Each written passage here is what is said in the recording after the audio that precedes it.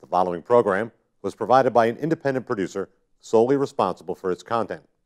The opinions expressed do not necessarily represent the views of this station, its staff, board of directors, or underwriters.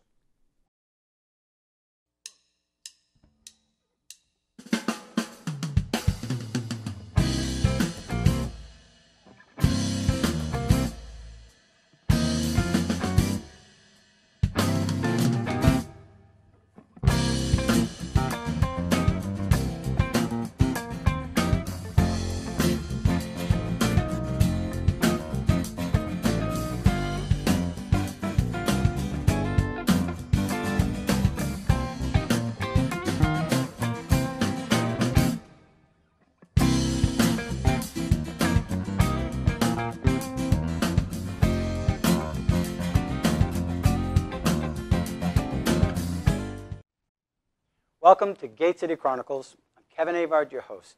And today we have a couple of students here that are moving on to college, and they're going to be talking about a project that they had, and with some great success. So I want to welcome to the show Dino Mitchell.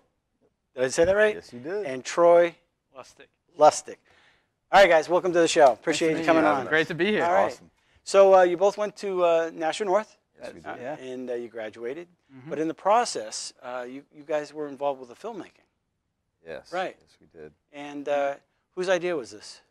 I think it was mutual. Yeah, it was definitely mutual. You know, we're both in the film, and we said, what can we make a film about? Right.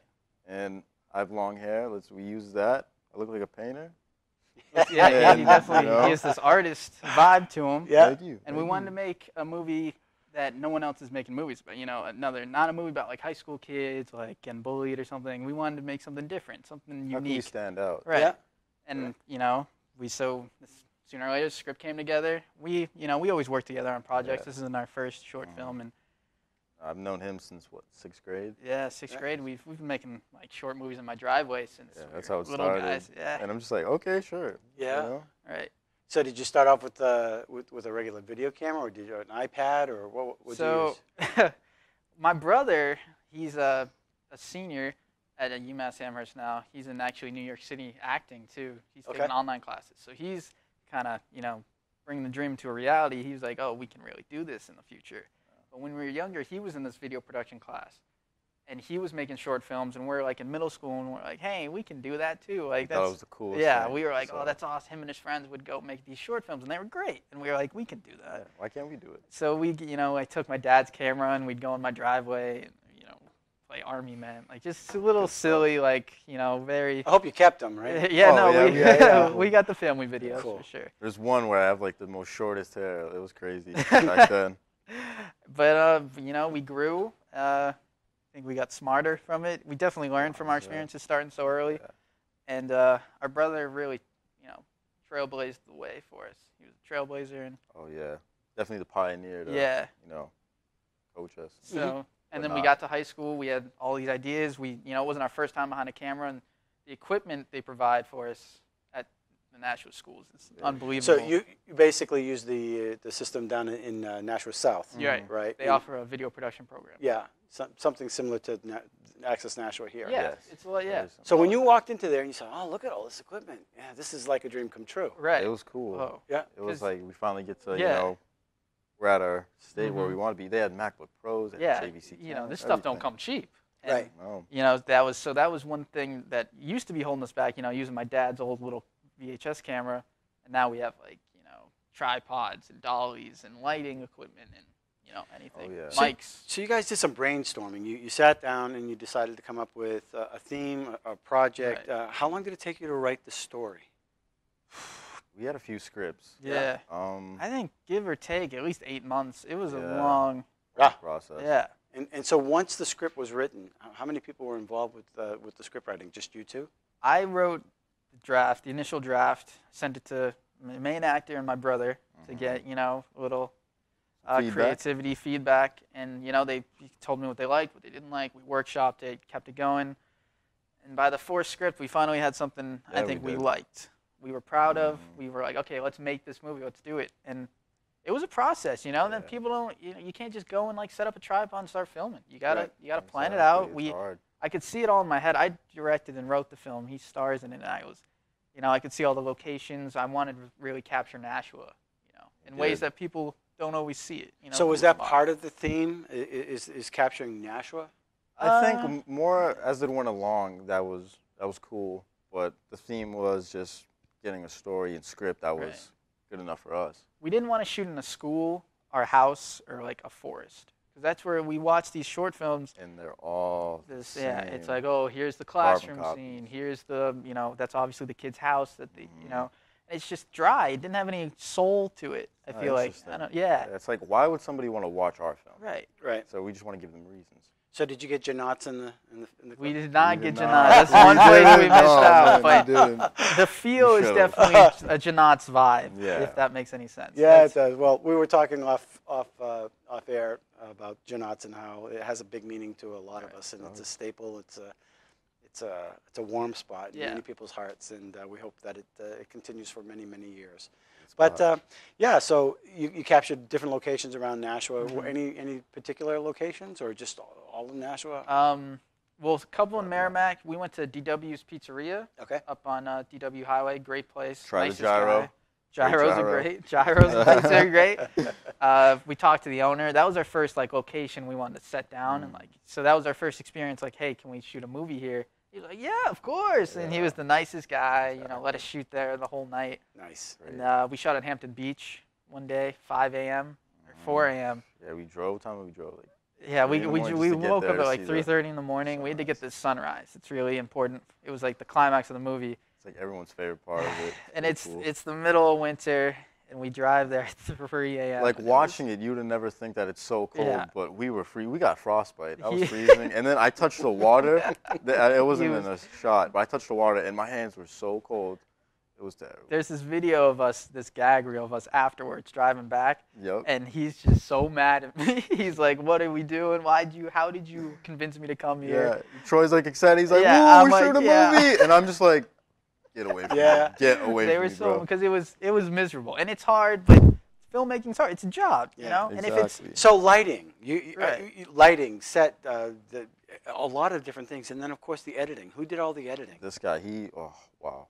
Amazing. Talk about editing. What is the process when it comes to editing? Editing's hard. So we knew it had to be under 7 minutes for the New Hampshire Student Film Festival. So that was set already. Which, by the way, you guys took that home. Yeah, we were a jury finalist. Yeah. Third place. So third place. Nice. So that was huge for us. That was the first recognition we got. That was a lot of fun.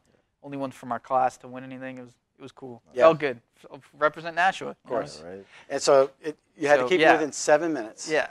To tell a story in 7 minutes. Which we had so many nice shots, and it was hard to cut out because should I cut this out or should I leave this in? I had 2 hours of the sunrise. The sunrise, and just the most gorgeous, amazing shots. I think I maybe used 15 seconds. If that. It was hard. You got to be disciplined. You have to. There was a longer edit. Sent it to Dino. Sent it to my brother. Got feedback. And it was too long. It didn't flow. There's shots that were so nice, but you got to make time. You got to cut for the better of the film. Do you really need that? Right. Know? Where did you get the music? Did you have music? So my brother composed 3 original tracks for it, which was great. It really, I don't know, it's a great feel. It wasn't just a little piano. He's like an iTunes thing, just clicking. I don't know. It's definitely unique. Goes along with our feel. And we reached out to this Israeli band who had a song for our end credits that we thought would be perfect, and they said we could use it. What?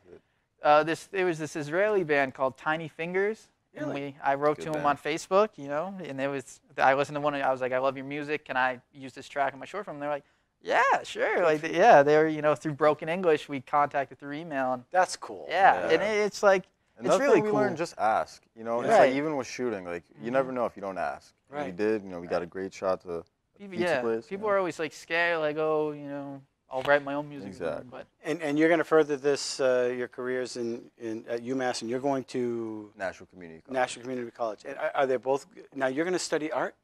No, I'm studying machining. Machining. And I'm going to be an economics major. Economic major.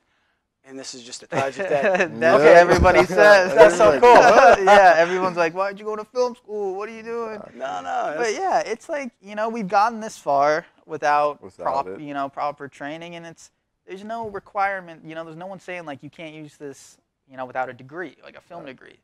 And I think we feel, we're definitely going to continue, and we've been acting, and I've worked on a couple projects over the summer and gone to auditions and stuff. And we have a state rep. He's an actor. Right. Eric Eastman. He lives right up the road from off of Broad Street. He looks like he should be on. I don't know. He's got the long hair and a beard, and sometimes he comes to the Capitol with a kilt on. But sounds like a character. Yeah, well, he's definitely a character. Yeah. Game of Thrones or something. Yeah, he's a good man. Very good. But he does that. He spends his nights editing, and that's how he makes a living is with acting. Yeah. And like we'd love to make a living off it. I think who wouldn't? But it's always nice to have a backup. Yeah, it's nice to have a little fallback, little comfort. So, are you an artist by choice, or do you do a lot of art, or are you just not at all? No, not at all. Neither of us. You're just the character in the film. It's how we met was actually at an art class. It was really funny. That's a funny story. Yeah, but not at all. That painting. He painted. He actually painted this great paint. You'll see in the clip we'll show later. Yeah. It's this great painting, avant-garde painting, and it's like his first time ever. Yep. But yeah, in the movie, so I'm not an artist. I'm just an actor.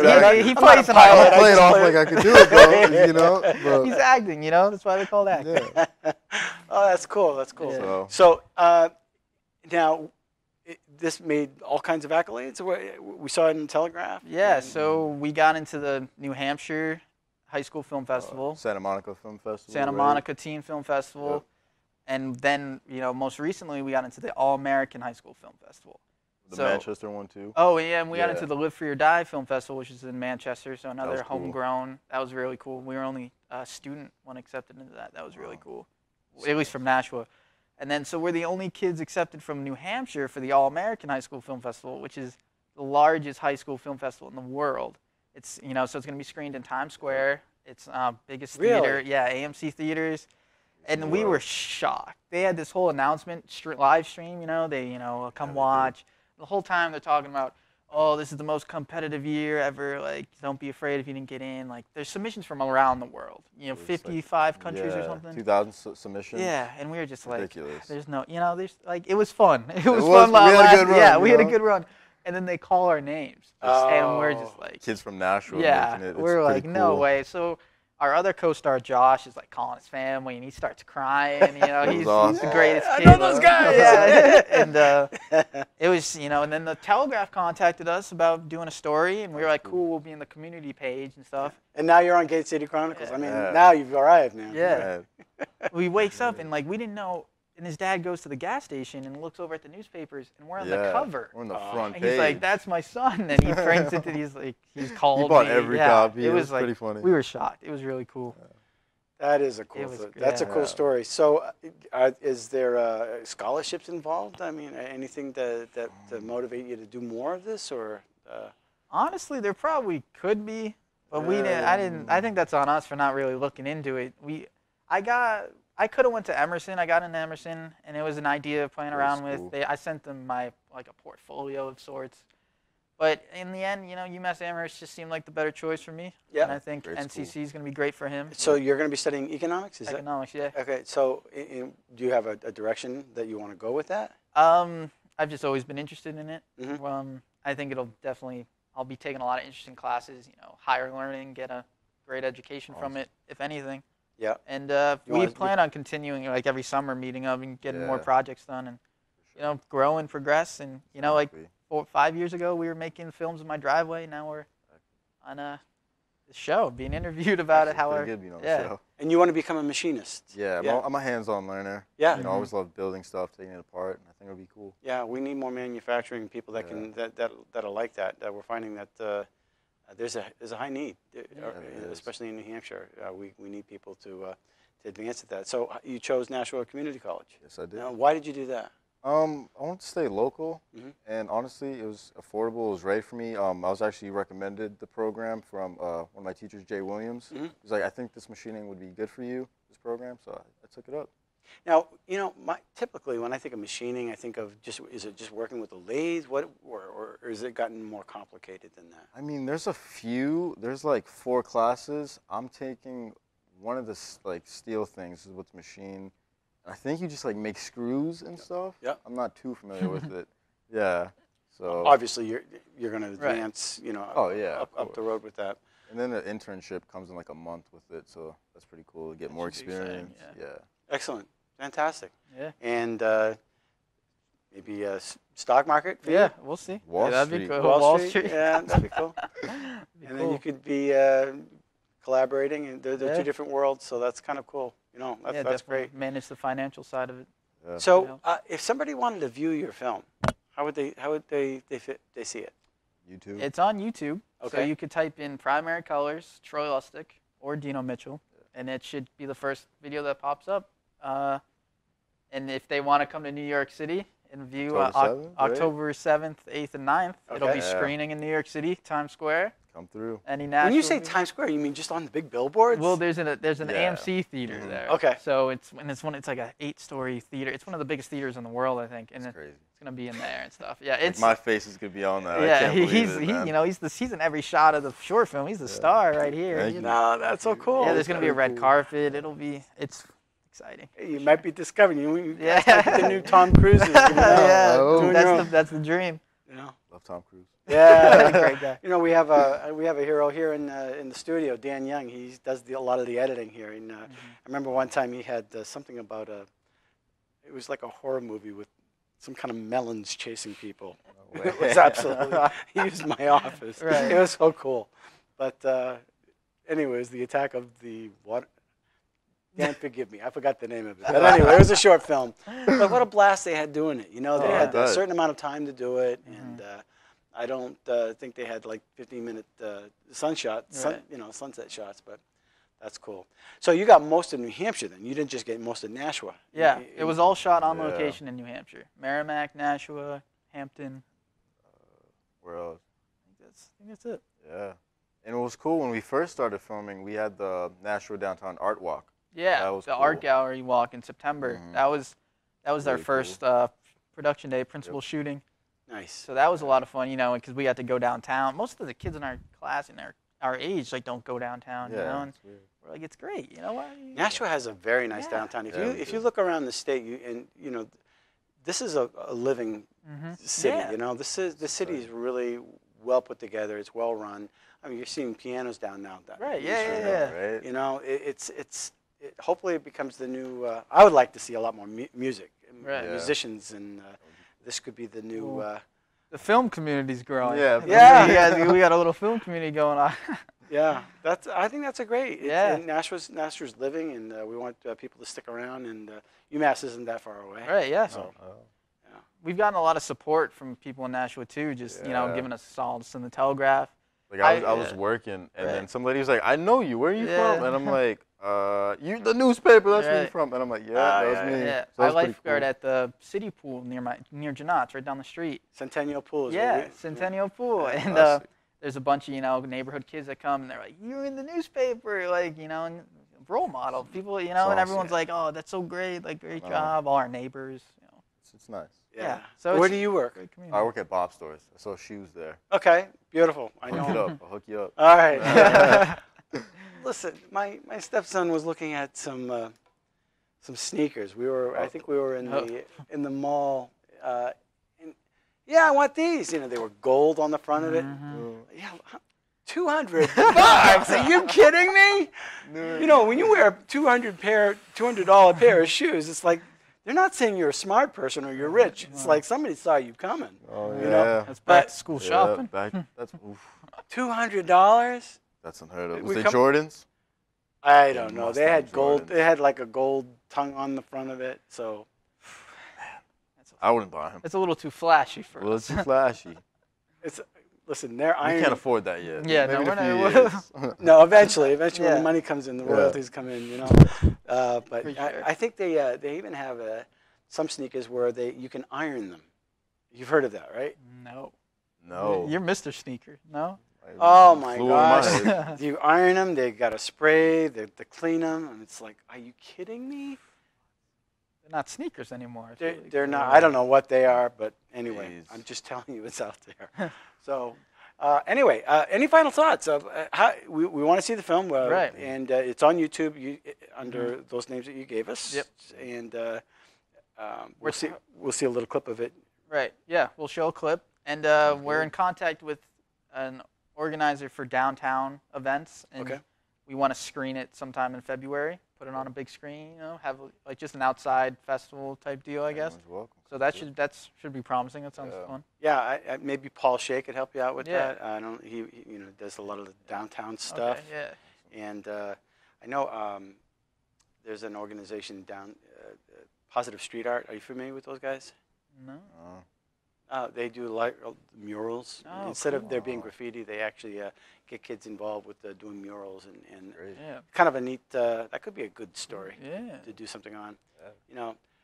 You see a lot of. Have you ever gone down these big cities and you see this amazing artwork? And some of it's obviously just bad graffiti. Right. But if you could just use that talent to do it in a positive way, right, and help out the community. So that's kind of what Positive Street Art does. That with dance and painting, and it's a great idea. Well, I want to thank you guys for coming on the show. Of course. Yeah, thanks for having us. Yeah, awesome. So exciting. How long is the little clip that we're going to see? 30 seconds. 30 seconds. Okay, so we'll take a look at that right now. When I was little, my father would take my brother and I to the beach really early in the morning. We'd watch the sunrise together. Then went off for Feli LD, he would tell me, the dawn of a new day.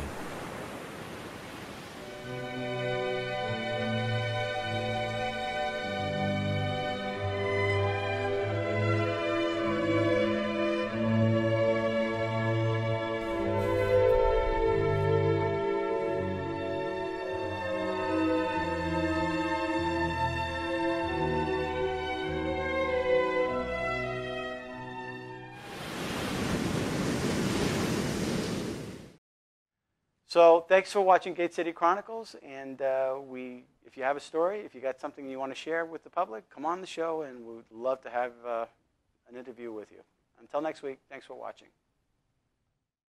Thank you for watching Gate City Chronicles, and we want to thank our sponsor, Avard Cleaning. They've been a sponsor for quite a few years now, and we appreciate them being a sponsor. And if you want to be a guest on our show, contact accessnashua@gmail.com. We'd love to hear your story. Until next week, thanks for watching. The preceding program was provided by an independent producer solely responsible for its content. The opinions expressed do not necessarily represent the views of this station, its staff, board of directors, or underwriters.